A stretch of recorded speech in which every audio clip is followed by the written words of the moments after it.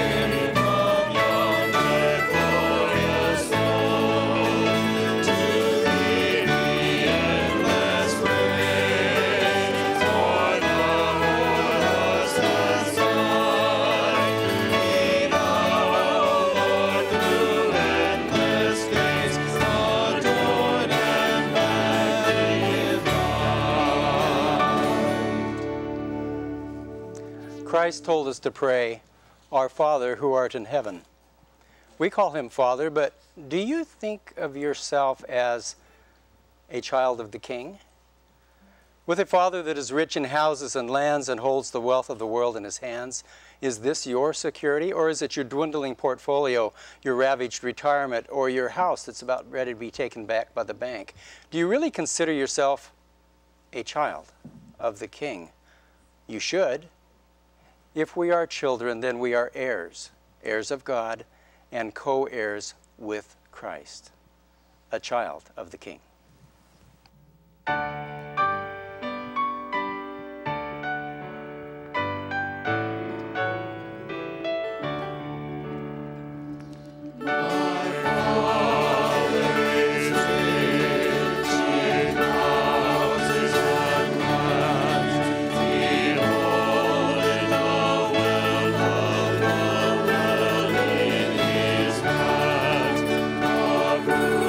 He's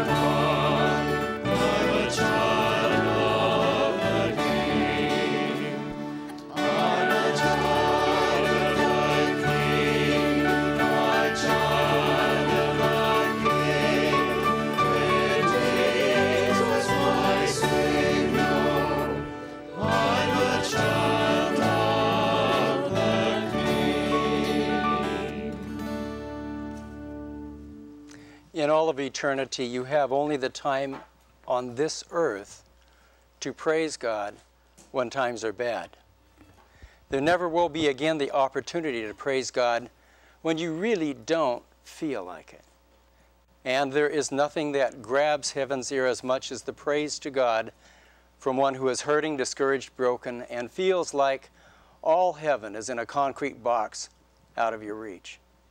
This hymn is the hymn to be memorized and sung over and over during those times. Learn it now. Praise ye the Father.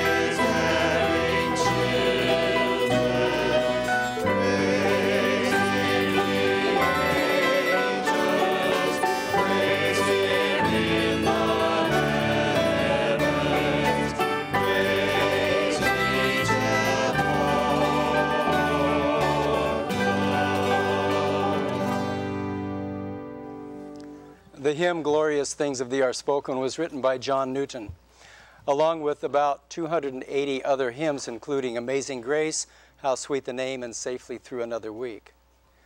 When you ruthlessly throw out all the stuff of life, what one thing will you hang on to?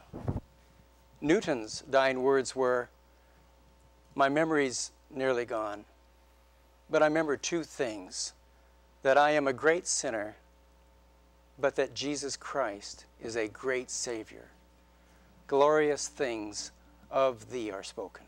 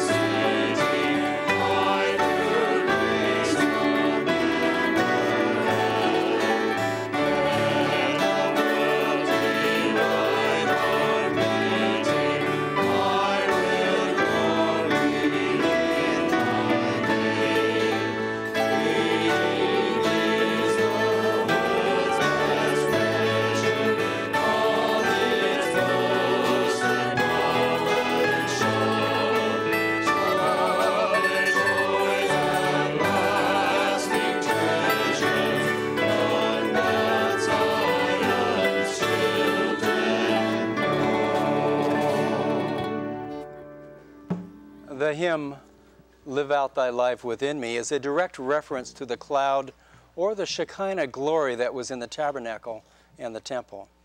The abiding presence and power of Jehovah in the Shekinah is also an illustration of the abiding presence of Christ in the life of the believer. That is what the believers have, this opportunity to have Christ's abiding presence in your life. Live out thy life within me. Now that will make you a pretty decent fisher of men.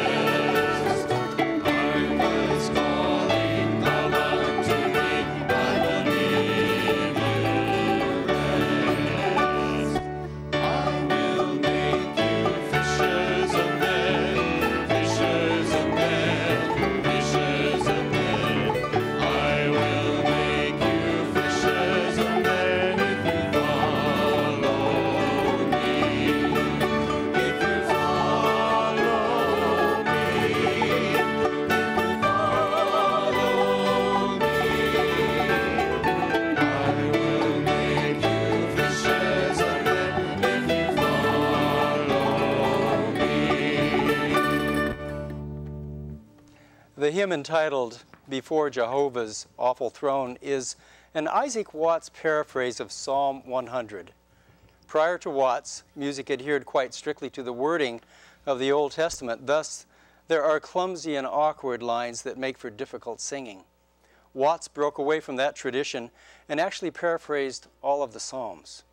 We have changed awful to awesome, before Jehovah's awesome throne.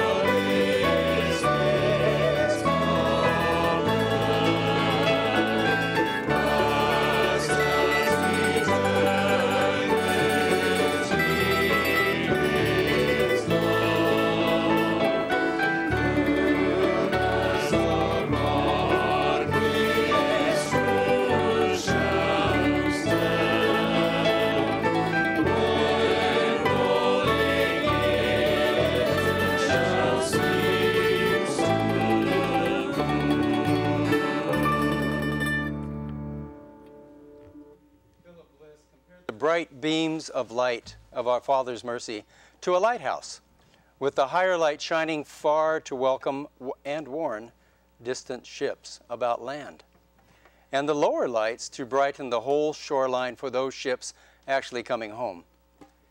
It is merciful to show the rocks to incoming ships.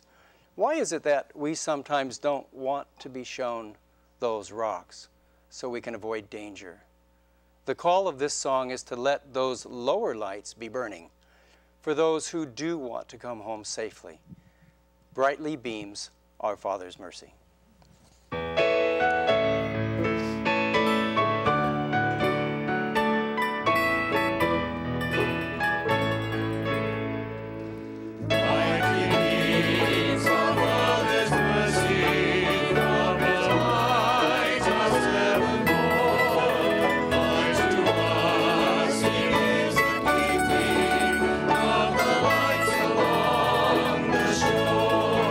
Let the Lord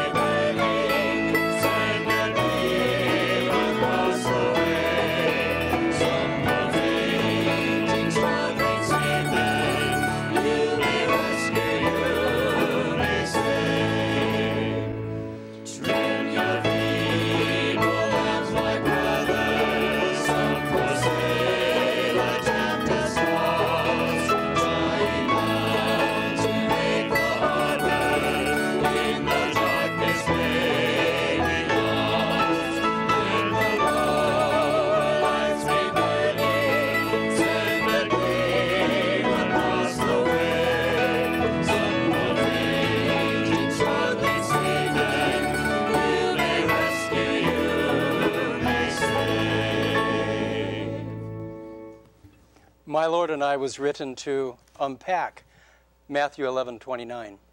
Take my yoke upon you, learn of me, for I am meek and lowly in heart, and ye shall find rest to your souls. Mary Shorey divided this concept into the aspects of dwelling, walking, talking, and working with the Lord. My Lord and I.